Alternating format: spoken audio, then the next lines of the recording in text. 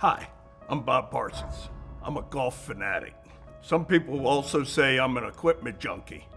That started from me being a middle-of-the-road handicapper, noticing that the right equipment would always make a big difference in my game.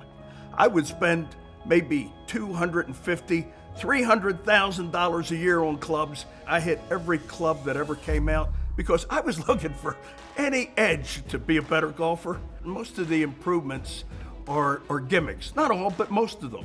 And these golf equipment companies, they have certain price points they need to hit. They have certain margins they need to do. So that makes it very difficult for them to really have clubs that are as good as they can absolutely be.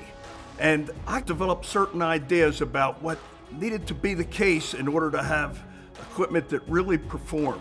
Then I had a friendship with Mike Nicolette, and Mike and I decided one day our goal was to do the very finest equipment, and the cost didn't matter. Just do it, use the best process, use the best materials, no limits at all, no cost limits, no time limits, and we could just use our ideas to design the very best club that we could. We had one constraint, and that was performance. We spent a lot of time. We had many, many prototypes. We had a number of stumbles. We had a 3-wood that when you hit it the first time, man, that thing would go a mile.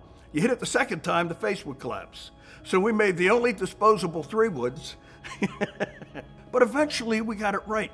And one day, my engineers called me and said, Bob, we've had a breakthrough. And you know what? What a breakthrough it was. The secret sauce is this here. We injection mold inside a compartment and back of the face. Thermoplastic elastomer is the technical term for it. And what this does is that reinforces the face, and it sucks up vibrations, and it gives it a wonderful, wonderful, wonderful feel. We use the very finest process, so we don't cut any corners.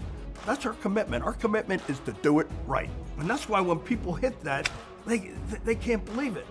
We created a golf club that looks like a blade, plays like a cavity back, and has a sweet spot the size of Texas. Nobody makes golf clubs the way we do, period.